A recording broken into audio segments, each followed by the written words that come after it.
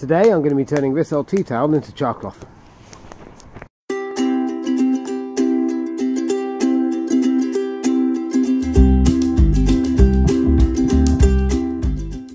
Hello, just in my garden today.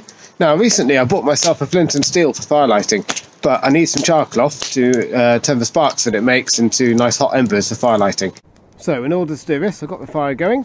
I've got myself a 100% cotton tea towel, and I've got an old paint tin can.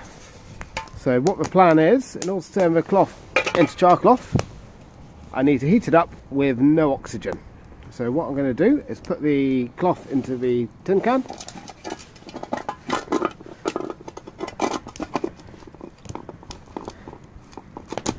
and then in the lid I've put a small hole in the lid. Now I've used this tin in the past to make charcoal, so I'm hoping charcloth is going to be pretty similar. So the hole in the lid will stop it exploding, but it will let the gases out. And all I need to do is put that on the fire and let that cook for, I don't know, 10-15 minutes. We'll just let that go away and have a look in a little bit. It's only been on for a minute or two, but there's already, you can see the smoke or steam coming out of that, out the hole in the top. Just going to try and turn it around so that the whole thing gets heat but more evenly around the outside.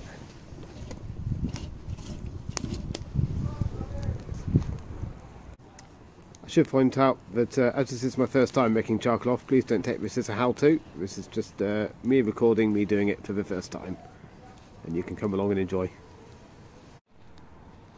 That's quite a lot of smoke coming out of that hole now. I really hope it doesn't explode. Starting to wish I'd made that hole a little bit bigger. I made it nice and small so that no smoke, no air got in, but that's clearly not going to be a problem. It's the amount that's coming out which is concerning me. Oh well, let's see. I'll just try and give it another little turn. Hope it doesn't explode in my hand.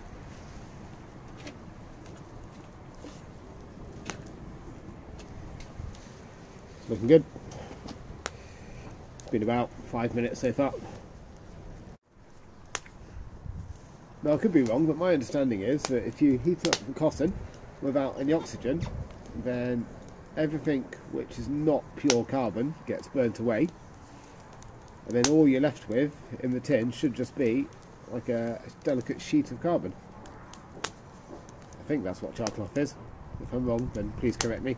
But by being just pure carbon, it's like a very thin layer of charcoal effectively, and you can then use that to get your fire going. Let's see if it works. Right, we're going about 10 minutes now. I'm going to take it off and have a quick look and see how far it's got.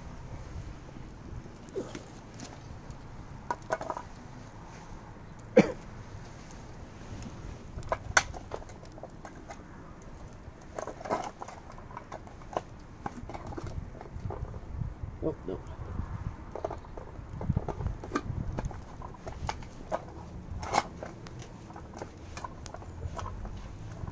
No, I think it's going to need a lot longer. Let's keep it cooking. Get a bit more wood on there, get it hot. About 15 minutes in and it's still pouring smoke out the hole, so going to leave it a bit longer. So just coming up to 20 minutes now, I'm going to take it off and see what we're looking like.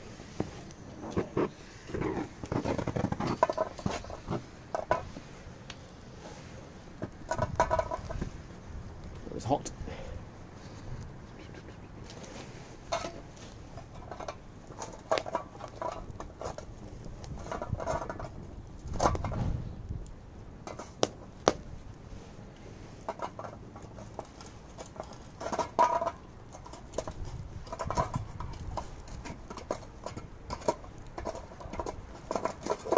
Oh, looking black.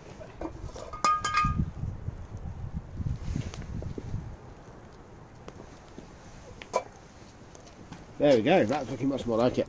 Oh, I don't know if you can see that in there.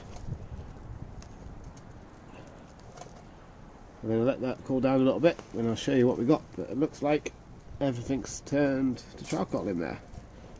Right, let that cool down and I'll show you what it's like. Decided to put the lid back on so that while it cools down, just I don't want it burning. So here we are, it's cooled down now. It's also started to rain as well, but that should be alright. Let's have a look inside.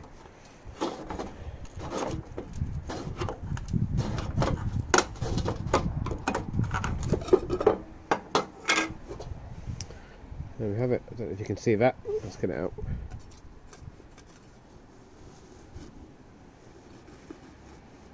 It's quite delicate. There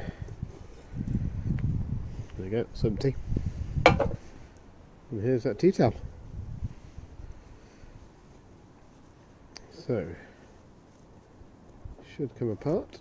And what I hope, if I can use my flint and steel and try and get a spark to land on this, then it should be able to make an ember hot enough to start a fire. So I'll go and get some birch bark and see if I can make it work. Right, I've come inside now to get out of the rain. Let's see if I can make some sparks out of this. Well, no trouble making sparks. Now let's see if we can make any of the sparks land on the charcloth. There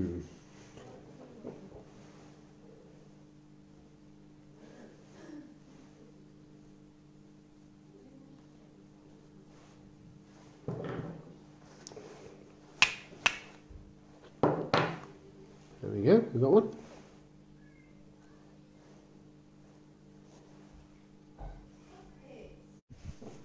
Well, that seems easy enough to get a spark to land on the charcloth. So I've got some birch bark that I collected a couple of weeks ago. Let's see if I can use that to turn the smouldering charcloth into a fire. So let's get this round here again.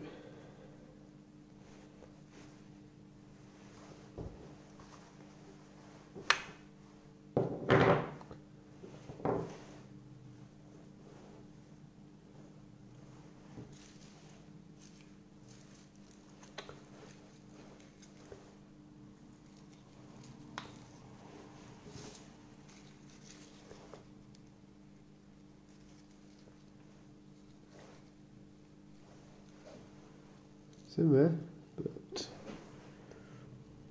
just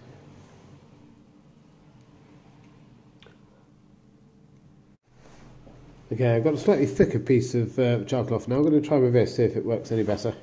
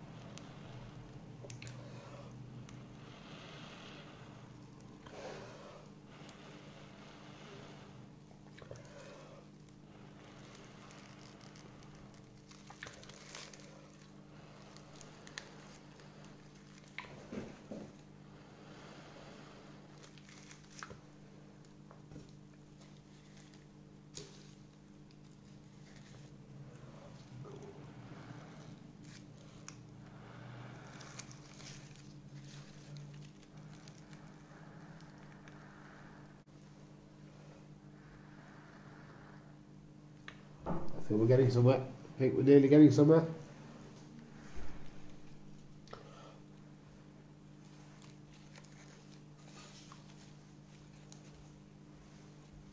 Look, it's gone out.